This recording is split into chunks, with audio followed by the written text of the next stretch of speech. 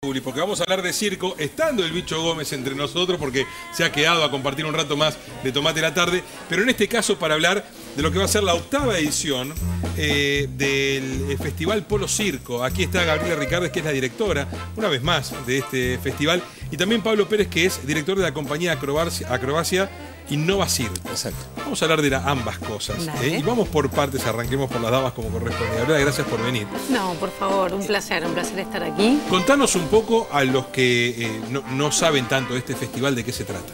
El Festival Polo Circo es un festival que nace en el año 2009 y da cuenta un poco de un fenómeno que está sucediendo en el mundo que tiene que ver con la renovación de las artes circenses, concebidas como una posibilidad de escribir espectáculos totalmente pluridisciplinarios. En este marco, en todo el mundo hay una creación muy interesante. En Argentina también existía, pero no había ningún fenómeno público que acompañe a esta emergencia del arte. No emergencia no en el sentido de que estaba en emergencia, sino que estaba emergiendo. Así que se crea, el Ministerio de Cultura de la ciudad crea en 2009 Buenos Aires Polo Circo, que es un espacio que queda en Parque Patricios, para aprovechar esta posibilidad que da el circo de ser una puerta de ingreso hacia las artes escénicas y poder formar nuevos espectadores a través de propuestas arriesgadas, contemporáneas, que poco tienen que ver probablemente con lo que en nuestro imaginario de circo de niños, ¿no? Así que tuvo un éxito enorme. Buenos Aires es una ciudad de muchísima vanguardia en artes escénicas y rápidamente el festival tuvo su masa crítica, digamos, de seguidores y de público, y hoy es un clásico, digamos, de todos los mayo, el festival Internacional. Y en este caso suman dos sedes, a lo de Combate de los Pozos y Garay. Siempre estuve en Combate de los Pozos y Garay y se desarrollaba en algunos otros espacios de la ciudad. La novedad de este año es que vamos a estar en Tecnópolis y en el CCK.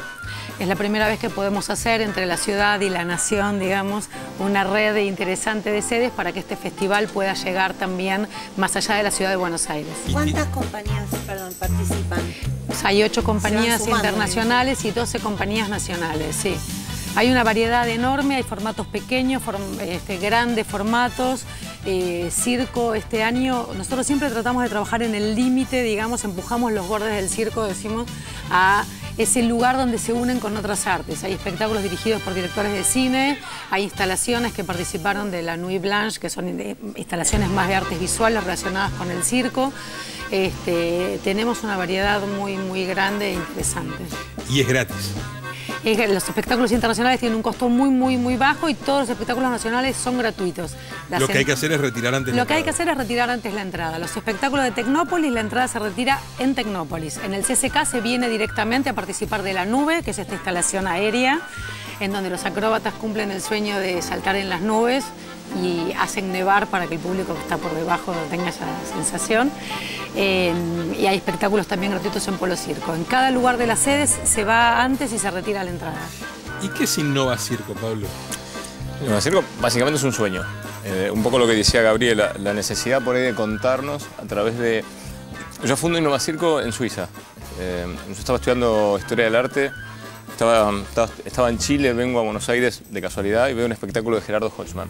Un espectáculo que tiene más de 20 y pico de años, se llamaba Gala.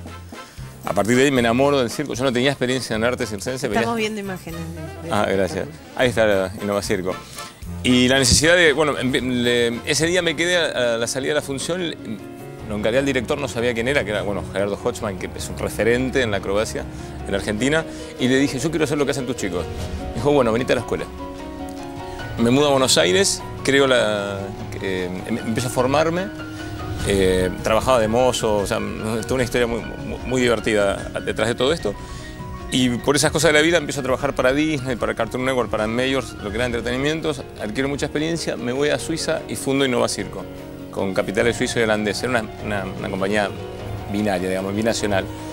Hace 7 años la traigo para Buenos Aires y un poco aparte de la necesidad de contar algo sin palabras, ¿no? Yo siempre digo que la acrobacia no miente. Un mortal es un mortal, una vertical es una vertical y no hay manera de mentirla, ¿no? A mí eso me atrapó de la acrobacia, era que lo que me estaba contando no me lo estaba mintiendo, ¿no? Soy un poco descreído de la palabra como recurso para expresar algo. Y fundamos Innova Circo, tuvo mucho éxito en el exterior, veníamos de recorrer todo el mundo, estuvimos en la apertura de los Juegos Panamericanos, de hecho hicimos hitos dentro de nuestra carrera como el lanzamiento del DVD de Madonna para la TV, Veníamos de trabajar mucho afuera. El año pasado nos ponemos en contacto con Gaby. Yo la miraba mucho a ella por el trabajo que había hecho al circo. La conozco a Gaby como espectador desde que venía del Parque La Costa y a Mario Pérez, que son los encargados del festival.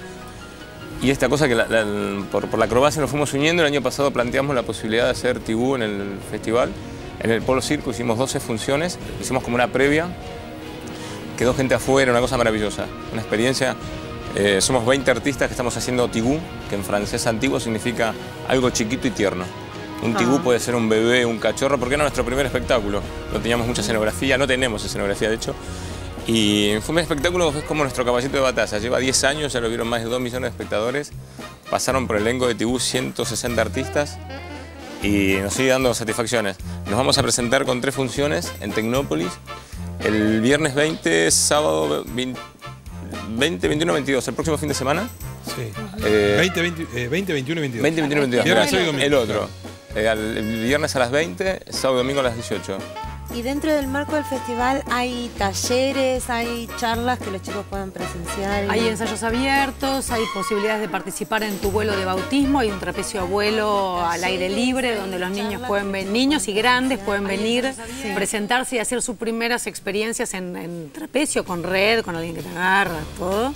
Y también este año trabajamos mucho sobre la escritura. Hay talleres específicos para artistas y para directores y coreógrafos sobre la escritura dramática en circo, que parece una cosa difícil de concebir, pero que en realidad tiene todo un desarrollo y tiene toda una técnica. Nosotros tenemos grandes artistas, grandes acróbatas, pocos directores. Entonces creemos que lo que hay que formar es esa mirada para dirigir a los artistas y a los acróbatas que se están formando. Gabriela y Pablo, muchas gracias. Éxito, ya sabe la gente dónde los puede encontrar, dónde puede disfrutar de tan buen circo en la ciudad de Buenos Aires el próximo fin de semana, o en realidad a lo largo de varios días, pero puntualmente con Innova Circo el próximo fin de semana. Gracias a los dos A ustedes, por haber venido.